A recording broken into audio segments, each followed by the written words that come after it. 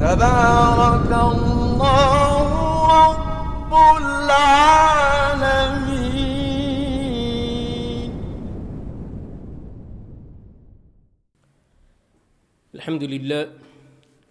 الحمد لله الذي جعل ذكره طمأنينة للقلوب وجلاء لها عن رين الذنوب ومطردة لوسواس الخناس المكذوب، والصلاة والسلام على سيدنا محمد الداعي إلى كل فعل محبوب وأمر مطلوب، وعلى آله وأصحابه المقتفين سبيله على خير أسلوب. أما بعد، فيقول رب تبارك وتعالى في كتابه المنزل بعد أن أعوذ بالله من الشيطان الرجيم: بسم الله الرحمن الرحيم.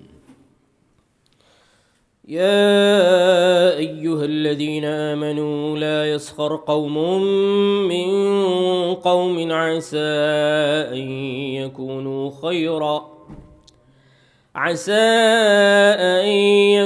خيرا منهم ولا نساء من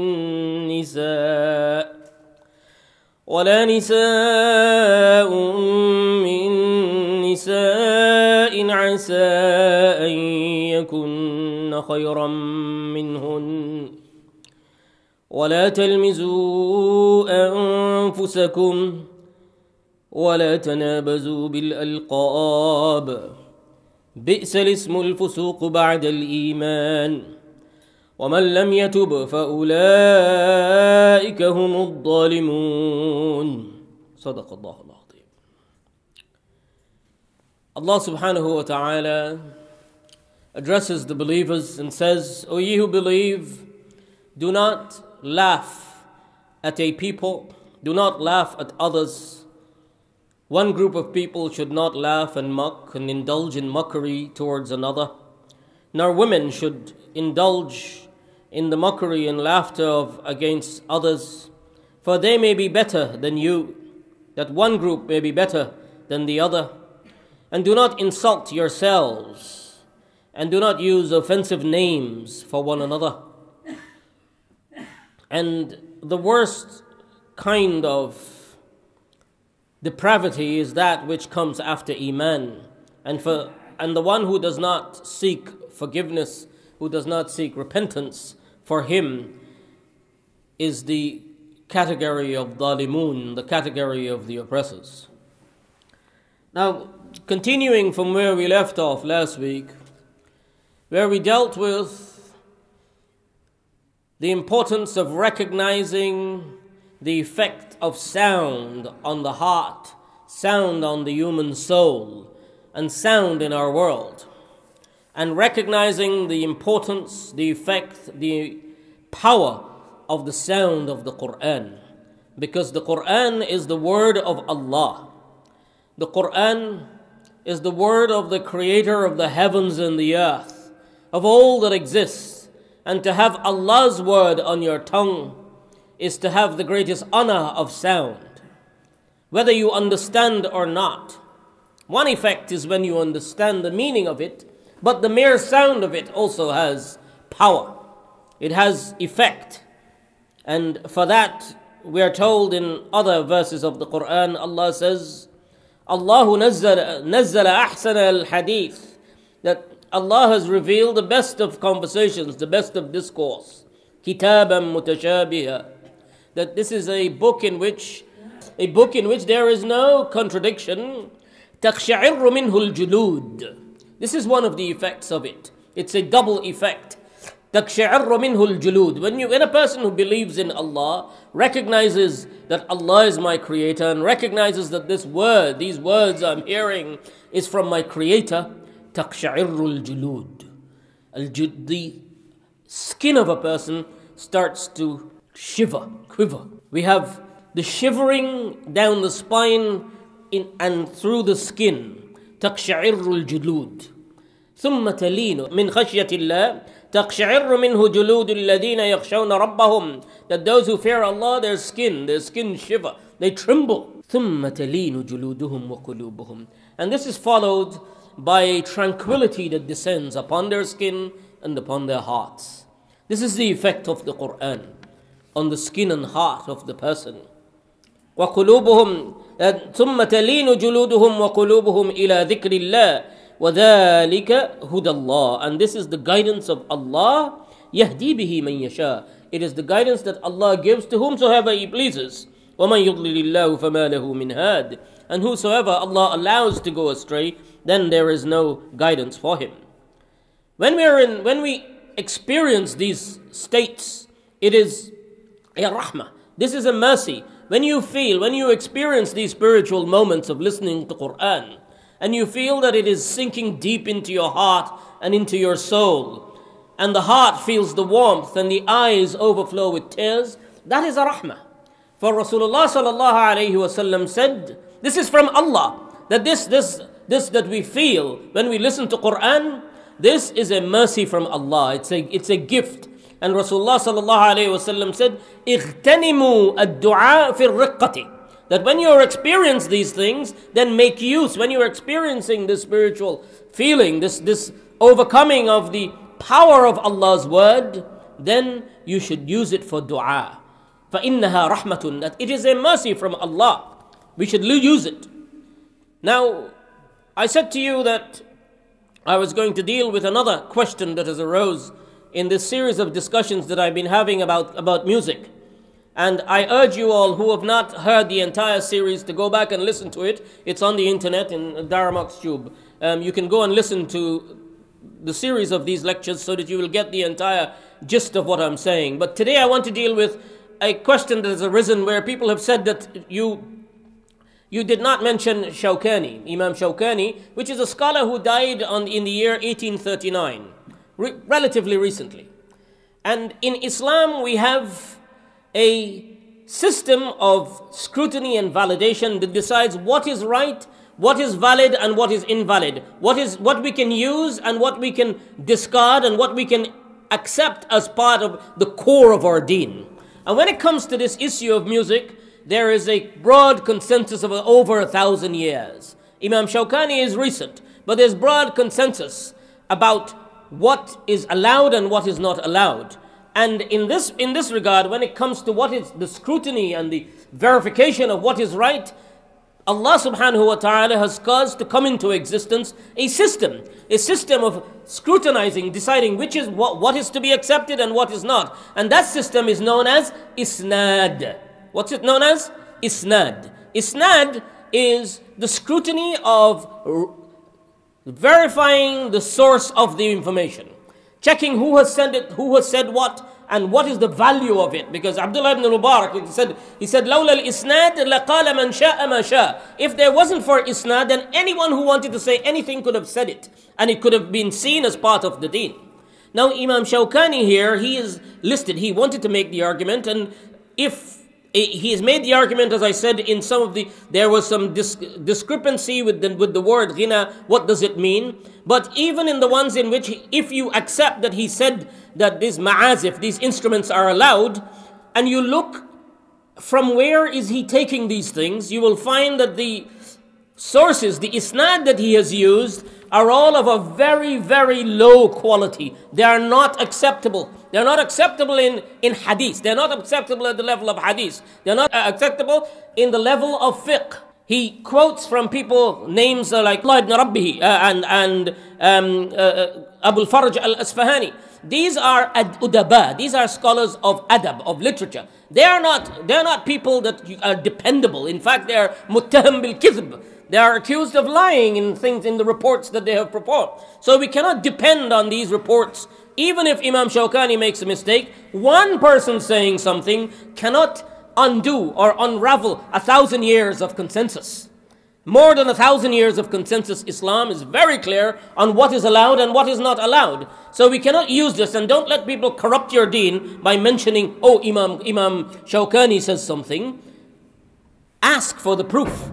Ask for the verification, and the verification is very clear. We have the qawl of Ibn al-Qayyim rahimahullah, who says, يكفي تفسير الصحابة والتابعين لهو الحديث بأنه الغنى.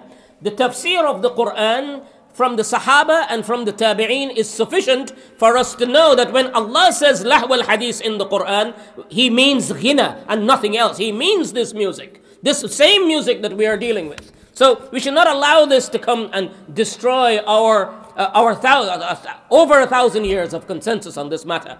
And people are trying to do this, and this is why I'm emphasizing this. Now, to come to today's discussion, we're dealing with the 11th afa, the 11th calamity of the tongue. The 11th calamity of the tongue is as-sukhriya wal-istihza, which is related to the verse I read to you earlier, and this comes directly from the Quran. This is not something that becomes haram with intensity or with magnitude. It is completely haram because it comes directly from the Quran, and Allah says, La yaskhar. There is amr, there is command, it's imperative that you should not do this. You should not involve yourself in sukhriya and istihza. Now what does this mean? This means mockery, laughing at people, doing caricaturing of people, jibing, jeering, sneering, pouring sarcasm, scorn, ragging, chaffing. All of these are part of sukhriya. And the definition in Arabic is al-istihqar wal-istihza wal-tanbih ala al-uyub wal-naqa'is. That you belittle people, you laugh at people, and you draw attention to the faults of people in order to get people, to amuse people. And we do it for several reasons. It's because out of the place where it comes from is pride, that somehow we are better than these people, so we can laugh. And this is what the Quran is saying, that you laugh at others thinking that you are better than them, and you do not know that in fact that person is better than you. Now, what are the things we laugh at in our world today? One of the things we laugh at is piety. Yes, when a person tries to be pious, we mock them. We said, oh look, he's becoming, Molvi ban raha hai ab. Ab dekhiye ye Molvi ban raha hai. That like this person is becoming Molvi because he's worn a beard, or because he started to pray, or because he's wearing sunnah clothes. And we make mockery of this. And we do not realize at the time of the Prophet sallallahu alaihi wasallam, some of the munafiqeen were making mockery of the qurra of Quran, the reciters of Quran. They mentioned something about their stomach and a few other things. And Rasulullah sallallahu alaihi wasallam was told by Allah. Allah informed him. He said that these munafiqeen are saying this. This was in the battle of Tabuk. And he stopped them. And he said, well, what are you saying? And they said, "Kunna nakhudu wa nal'ab." This story is reported in the Quran. "Kunna nakhudu wa nal'ab." That, we were driving and diving and we were laughing and joking. It was just joke. And then the response was, "Qul abillahi wa ayatihi wa rasulihi kuntum tastahzi'un." That was it with Allah and Allah's Quran and Allah's Prophet that you were making fun? Allah is saying, Allah takes it. So when somebody becomes pious and you make fun of them, what you're actually doing is that you're making fun of deen. You're making fun of Allah. You're making fun of Allah's guidance. And the sunnah of Rasulullah sallallahu alayhi wa sallam. When we call people, oh, ye Molvi ban rahe, oh, this is a Molvi, oh, Molvi, and say it in a really derogatory and condescending manner, what are we doing? This is sukhriya, this is istihza, this is pulling people down. Another way of showing istihza is to quarrel with people, because people out of simplicity, they might make a mistake. People make mistakes, and then what do? We go, not everyone is equal.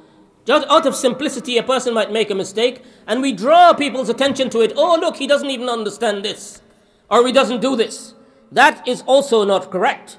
For if we understand complex things, if we are trained in certain things, then that should not make us feel so proud that we will destroy that everything else, that anyone else who cannot understand the things that we are, they're somehow below us. Because on the day of judgment, we have no idea. The one who has the more taqwa, the one who is closer to Allah, he is the one that will be above us on the day of judgment. Another one is difference. That people are different from us, so we can't deal with their difference, so we laugh at them. We say, okay, well, they're different from us. They speak in a different way, as I said, with the accents. We make fun of people's accents. When in fact, we all have accents. We cannot say, when we speak, we are speaking with an accent. Every time you speak with an accent. But if you laugh at people, then that is the other thing. Now, another one is misfortune, subhanAllah. And this is a big tragedy of our day today. That if somebody falls down, if somebody meets some misfortune, if something terrible happened to someone, we laugh at them.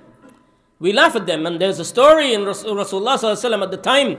There was a man, a Bedouin Arab, coming on an unruly camel, and he was trying to get close to Rasulullah ﷺ and saying things that, and every time he tried to speak, the camel would buckle, would jump, and he would get, and some of the people there started laughing at him. And eventually, because they were laughing, he was trying harder to control the camel, and then eventually the camel threw him off, and he hit his head and he died. So they said to Rasulullah ﷺ, قَتَلَهُ قَلُوسُهُ, that he said that he has killed him, that look, his camel has killed him. And Rasulullah ﷺ said, yes, na'am, وَأَفْوَاهُكُمْ مَلْأَى بِدَمِهِ, and your mouths are all filled with his blood as well. By laughing at people in misfortune, this has become a real problem today. We laugh at people. We laugh at people's misfortune and not recognize that this is a problem, that this can become something of danger for us on the day of judgment. And we live in a time today where we are indulging in global mockery. Not the human eye can only see on earth, because of the curvature of the earth, we can only see up to 5 kilometers. Because the earth curves, you can't see further. But so we can see what's happening here. In a 5-mile radius we can see. And that's if there's no buildings. But we can only see this much. But nowadays what's happened is something, if somebody meets misfortune 10,000 miles away, halfway across the world, within minutes it's in our pocket on our phones, and we're laughing at them. This year, an example I had was that in Hajj, someone jumped up on the door of the Kaaba, a Haji. Out of his yearning to get close to the Kaaba, he jumped up on the door, and the guard pulled him and pulled his clothes, pulled his ihram, and it came off. And someone videoed that and circulated it all around the world. Within minutes, Haji, a Hajj, a mu'min, a believer, trying to get close to Allah, and his aura is exposed, and we have filmed that and circulated it all around the world, and all the Muslims are laughing. Do we know what will happen on the day of judgment? If Allah says to him, all the people who laughed at you, now come and surrender your a'mal, surrender your deeds against this person, this abd of mine who was trying to get close to my house so that I can forgive him, and now you all laughed at him. So laughing, sukhriya, is something that we have to be very careful with. We do not laugh at people. We do not mock people.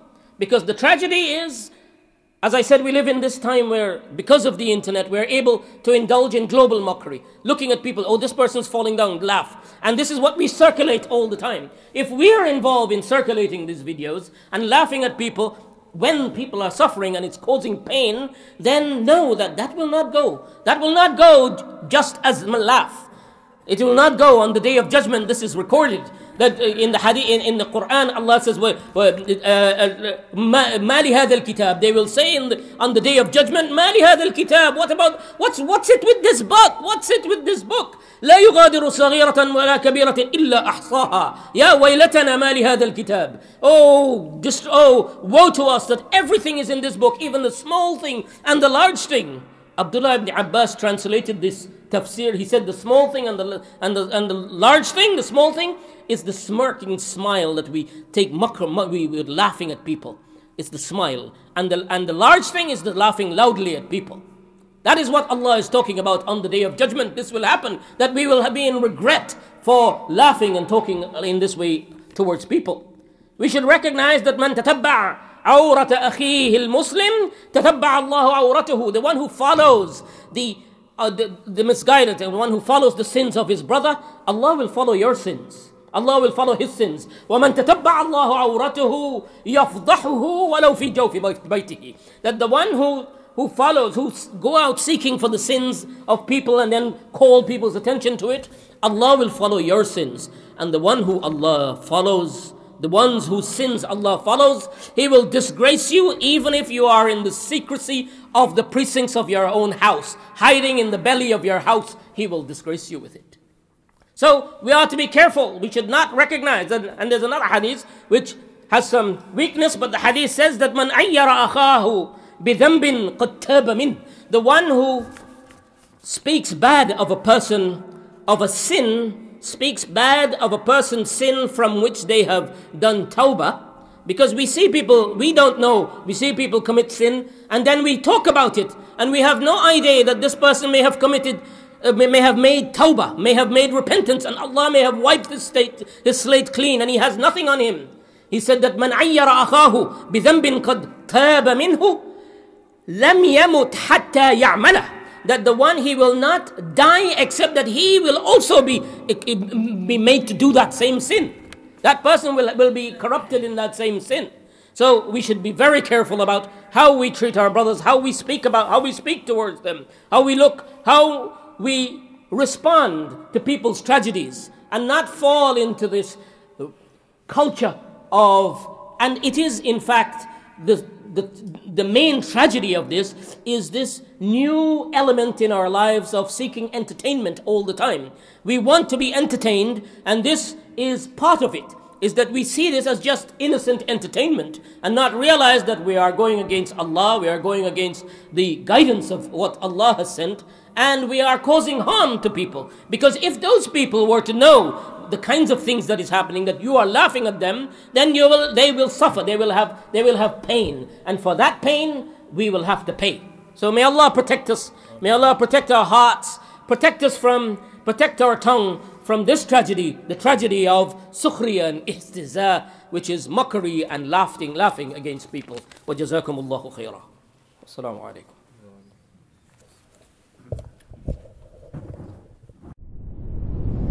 تبارك الله